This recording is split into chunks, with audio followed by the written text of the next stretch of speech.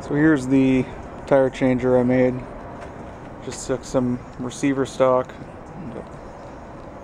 cut a 45 in it, welded that onto the plate, drilled 2 holes about the spacing of my tires. Got some 7/8 DOM, and the hard part was making the tool.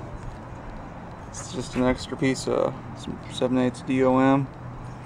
And that took a little bit of figuring, but that works real good now. That's to get them off.